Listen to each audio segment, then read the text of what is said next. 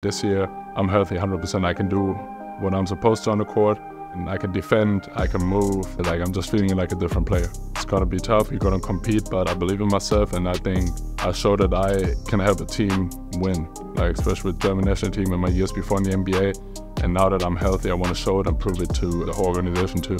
People definitely not gonna underestimate us. Right before Theis got hurt, I think we were a 4 seed.